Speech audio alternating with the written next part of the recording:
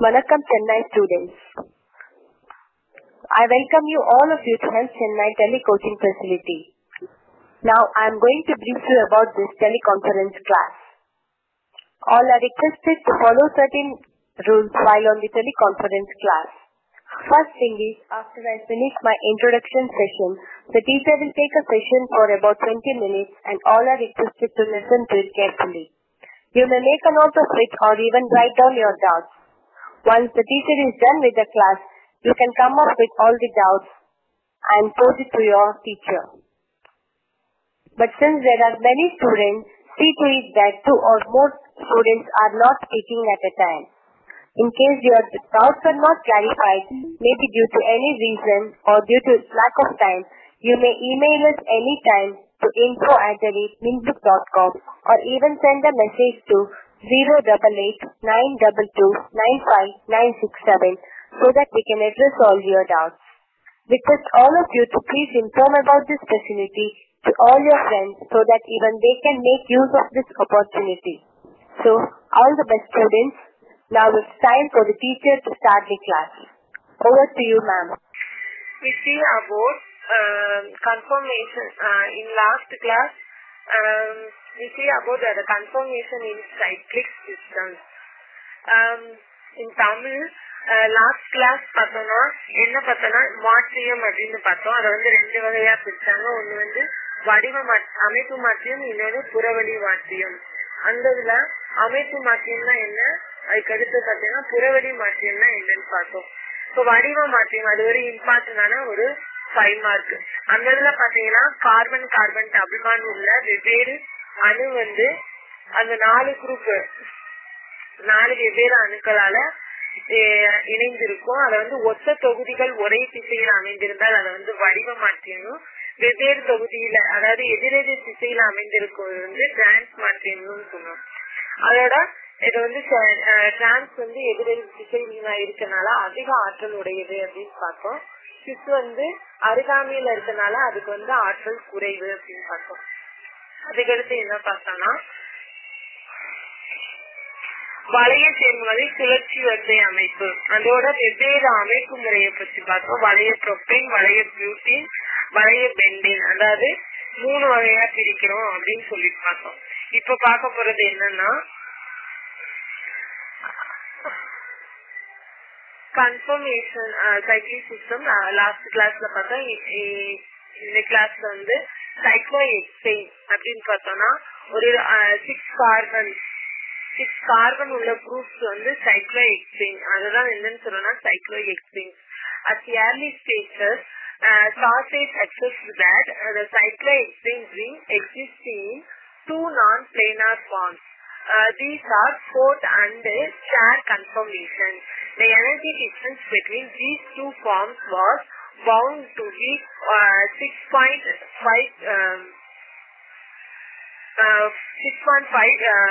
kilocalorie by mole by feature. அதாவது வளைய ஹெக்சேன்னா 6 carbon அணு வந்து 6 மூலையில இருக்கிறதா ஹெக்சேன் அப்படின்னு குறிக்கிறோம். இதை வந்து யாரு கண்டுபிடிச்சா அப்படின்னு பாத்தீங்கன்னா சாத்தே இந்த விஞ்ஞானி வளைய ஹெக்சேனுக்கு அந்த ஹெக்சேன் அமைப்புக்கு வந்து 2 அமைப்பு இருக்கு அப்படின்னு பிரிச்சிருக்காங்க. அதாவது ஒண்ணு வந்து படகு, இன்னொன்னு பாத்தீங்கன்னா நாற்காலி வச்ச அமைப்பு. நம்மளாம் பார்த்துப்போம் படகு எந்த மாதிரி இருக்கும் அப்படின்னு பார்த்திருப்போம். நாற்காலி நம்ம உட்கார்ந்துருக்கோம். அந்த 6 கார்பன் உள்ள 6 இதை வந்து இந்த 2 வகையா சேர் ஃபார்ம்லயும், இன்னொன்னு வந்து அதாவது நாற்காலி வடிவத்திலையும் படகு வடிவத்திலையும் 2 வகையா பிரிக்கிறாங்க.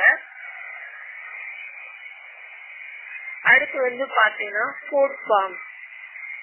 இது வந்து இந்த both the fourth form and the chair form are free of the angle strain called the Speyer strain. The chair conformation are arranged in the axial and the equatorial manner. Next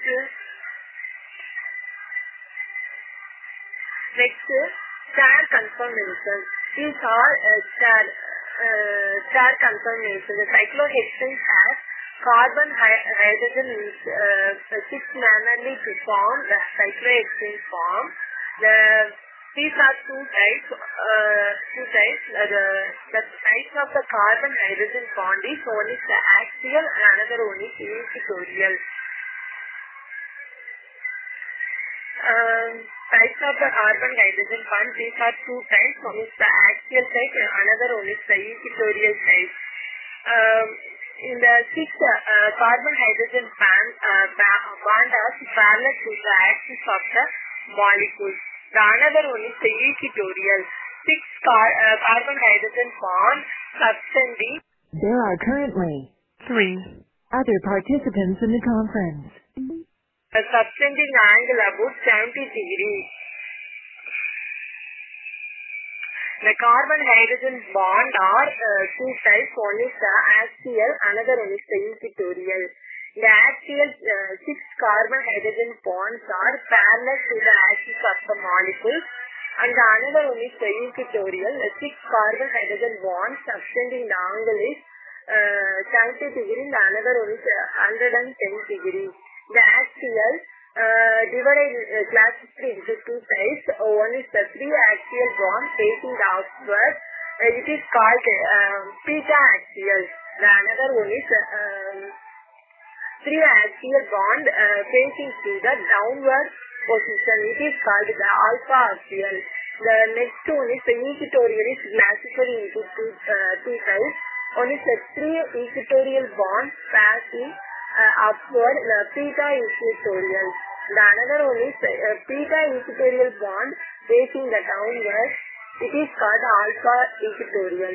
In Tamil, நாற்காலி வச்ச அமைப்பு அப்படின்னு பார்த்தோம்னா இரு வகையா பிரிக்கிறாங்க. அதாவது வலையீட்டில் உள்ள கார்பன் ஹைட்ரஜன் அந்த பாண்டை வந்து 2 வகையா பிரிக்கிறாங்க. ஒண்ணு பாத்தீங்கன்னா அச்சுவலி, இன்னொன்னு வந்து கோணவலி. அச்சுவலி அப்படின்னு பார்த்தோம்னா மூலக்கூறு அச்சிற்கு இணையாக அமைந்துள்ள 6 கார்பன் ஹைட்ரஜன் பிணைப்புகள். இன்னொன்னு பாத்தீங்கன்னா கோணவலி. கோணவலியில வந்து அதை வந்து மூலக்கூறு அச்சிற்கு சுமார் 70-110 கோணத்தில் அமைக்கப்பட்டிருக்கும் 6 கார்பன் ஹைட்ரஜன் பிணைப்புகள். இந்த அச்சுவலி கோணவலின்னு 2 வகையா பிரிக்கிறாங்க. அந்த அச்சுவலிலேயே அதை 2 வகையா பிரிக்கிறாங்க. அதாவது 3 அச்சுவலி பிணைப்புகள் மேல் நோக்கிய வண்ணம் அமைஞ்சிருந்துச்சுன்னா அது வந்து பீட்டா அமைப்புனும் பீட்டா அச்சுவலியும், 3 அச்சுவலி பிணைப்புகள் கீழ் நோக்கிய வண்ணம் அமைந்தவை ஆல்பா அச்சுவலி எனவும் அழைக்கப்படுகிறது. அதுக்கடுத்து கோணவலி அப்படின்னு பார்த்தோம்னா கோணவலியை 2 வகையா பிரிக்கிறாங்க. 3 கோணவலி பிணைப்புகள் மேல் நோக்கிய வண்ணம் இருந்துச்சுன்னா பீட்டா கோணவலியும், 3 கோணவலி பிணைப்புகள் கீழ் நோக்கிய வண்ணம் இருந்துச்சுன்னா ஆல்பா கோணவலி எனவும் அழைக்கப்படுகின்றன.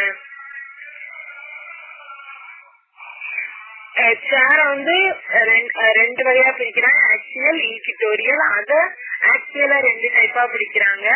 அதாவது மேல் நோக்கி அமைஞ்சிருச்சுன்னா பீட்டாவும், கீழ் நோக்கி அமைஞ்சிருச்சுன்னா ஆக்சியல், அதாவது அச்சுவலி, ஆல்பா அச்சுவலின்னு பிரிக்கிறாங்க. அதே மாதிரி ஈக்விட்டோரியல் பார்த்தோன்னா 3 வந்து மேல் நோக்கி இருந்துச்சுன்னா அது வந்து பீட்டானும் பீட்டா ஈக்விட்டோரியல்னும், கீழ் நோக்கி அமைஞ்சிருச்சுன்னா அது ஆல்பா ஈக்விட்டோரியல்னு பிரிக்கிறாங்க. அடுத்து பார்த்தீங்கன்னா நெக்ஸ்ட் விசா படகு, அதாவது boat confirmation. Each bond has 2 pair of the carbon atoms with explicit bond. This explicit interactions establish fourth form.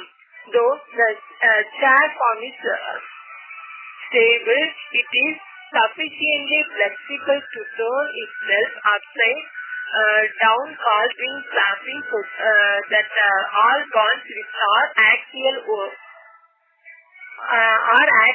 originally become the equatorial vice versa. Fourth confirmation, அதாவது படகு வச அமைப்புன்னு பார்த்தீங்கன்னா இவ்வகை 2 ஜோடி கார்பன் அணுக்கள் மரநிலையில் உள்ளன.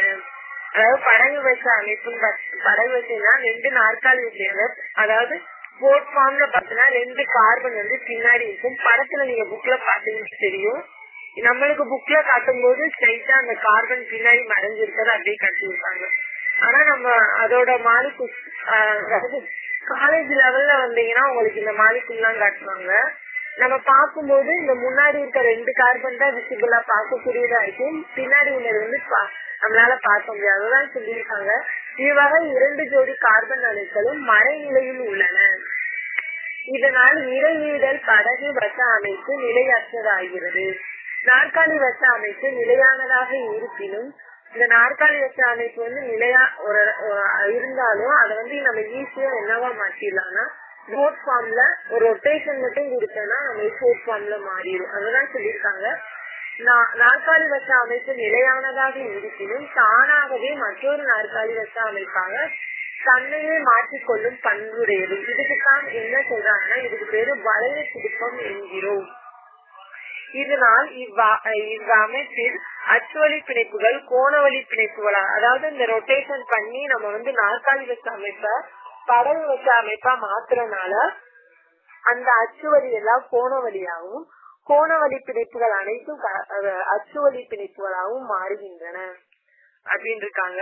படகு வடிவம் பார்த்தனா இம்மாற்றத்தில் இடைநிலை சேர்மமாகவும் உண்டாகிறது. அதாவது நாற்காலி வச்ச ரெண்டு வகையா கிடைக்கும் நமக்கு நாற்காலி வச்ச அமைப்பு. அது ஈஸியா நம்ம படகு வடிவத்துக்கு மாற்றிடலாம் அப்படின்னு சொல்றாங்க. அடுத்து இத வேற எப்படி சொல்லலாம்னா இது ஒன்றிலிருந்து மற்றொன்றாக மாறும் தன்மை உடையது. இவ்விரு அமைப்புகளும் சமநிலையில் உள்ளன.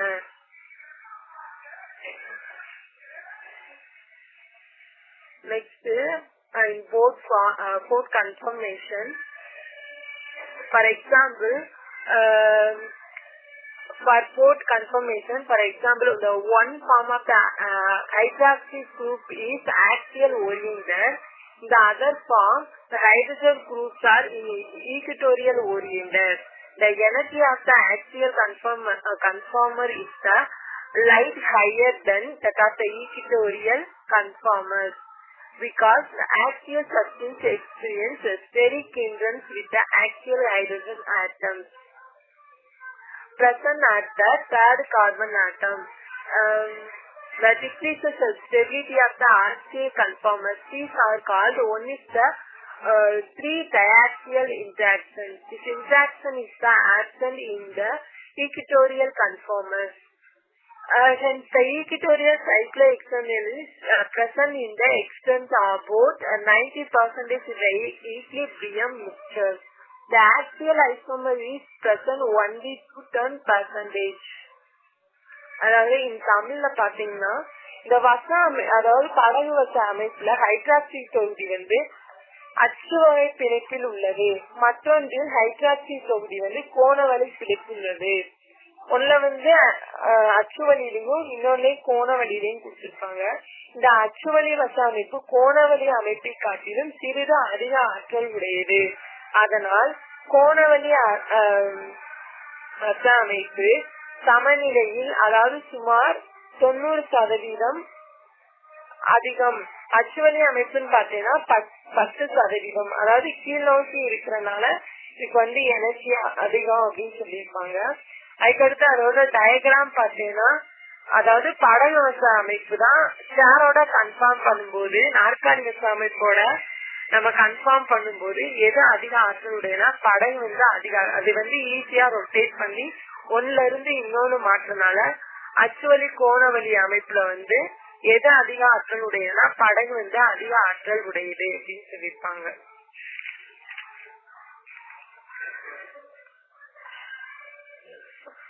I repeated once again. Cyclohexane.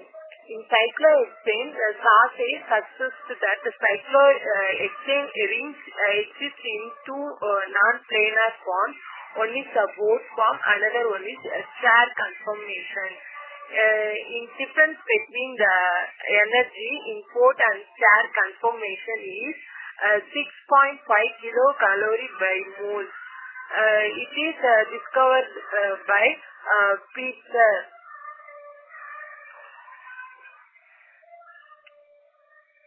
The boat form and the star form are three-angled strain called Bayes strains. Star conformation is classified into 2 types. The types of the carbon-hydrogen bond One is the axial, another one is equatorial. Axial means the 6 carbon hydrogen bonds are parallel to the axis of the molecule. And another one is equatorial. Equatorial, the 6 carbon hydrogen bonds subtending an angle of about subtending an angle about 70 degree and 110 degree with the axis. The axial are classified into 2 types. One is the 3 axial bonds passing upward means it is called beta axial. Another one is 3 axial bonds facing downward, it is called alpha axial. In equatorial, 3 equatorial facing the upward means beta. Upward means beta and downward means alpha. In 4th confirmation. This bond has 2 pair of the carbon atom with excreting bond. This excreting interaction destabilizes the 4th form. So the chair form is stable. It is the chair form is stable. The sufficient flexible to turn itself upside down called the ring flapping, so that all the bonds which are axial originally becomes equatorial and vice versa. For for both conformation, for example, one the hydroxyl group is axial oriented and another one is hydroxyl groups are equatorial oriented. The energy of the axial conformation little higher than that of the equatorial conformer because the axial substance experiences steric interaction with the axial hydrogen atom present at the 3rd carbon atom. The decreases the stability of the axial conformer. This is called the 1:3 diaxial interaction. In summary, வளைய exchange சாசை என்ற விஞ்ஞானி வளைய எக்ஸ்சேஞ்சுக்கு 2 வேறு அமைப்புடையது அப்படின்னு சொல்லியிருக்காங்க. அதாவது படகு அமைப்பு, இன்னொன்னு நாற்காலி வரிசை அமைப்பு. இந்த 2 அமைப்புக்கு இடைப்பட்ட ஆற்றல் வேறுபாடு அப்படின்னு பார்த்தோம்னா 6.5 கிலோ கலோரி பை மோல். இது வந்து யார் சொன்னாங்கன்னா, இதுக்கு ரெண்டும் இந்த அமைப்பை கண்டுபிடிச்சது சாசே, அதுக்கு 2க்கும் ஆற்றல் உடையன்னு கண்டுபிடிச்சவர் யாருன்னா பிக்சர். அவர் வந்து 6.5 கிலோ கலோரி மோல் விகிதத்துல அதோட ஆற்றல் இருக்குன்னு கண்டுபிடிச்சிருக்காரு.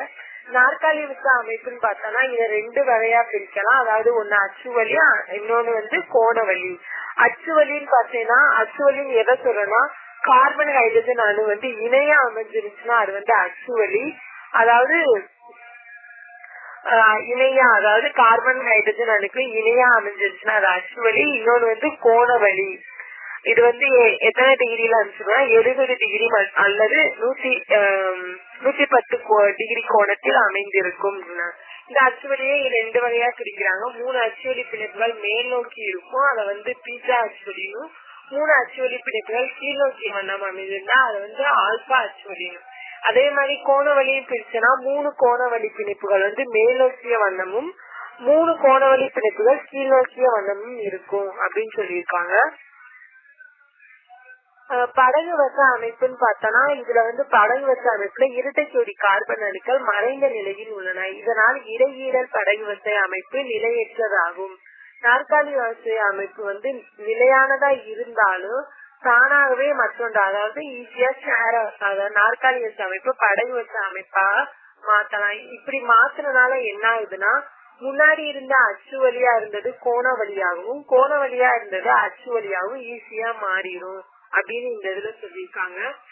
இத வச்சு என்ன சொல்லிருக்காங்கன்னா, ஹைட்ராக்சி குரூப் வந்து ஒன்னு வந்து அச்சுவலி பின்னு வந்து அச்சுவலி பிணைப்பிலையும் அமைஞ்சிருந்தா எப்படி இருக்கும் அப்படின்னு சொல்லியிருக்காங்க.